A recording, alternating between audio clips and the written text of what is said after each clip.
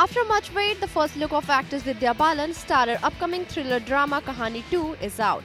Vidya, who also featured in the 2012 film Kahaani, will be essaying a 36-year-old woman wanted for kidnapping and murder in the second installment of the film. The teaser poster going viral on social media shows a photograph of the Dirty Pictures star who is sporting a tea-glam look. The poster also reads, "Wanted for kidnapping and murder. Anyone with information regarding this fugitive should contact." Co-produced by Sujoy Ghosh, the film also stars Arjun Rampal in a key role. It is scheduled to release on December 2. IANS report.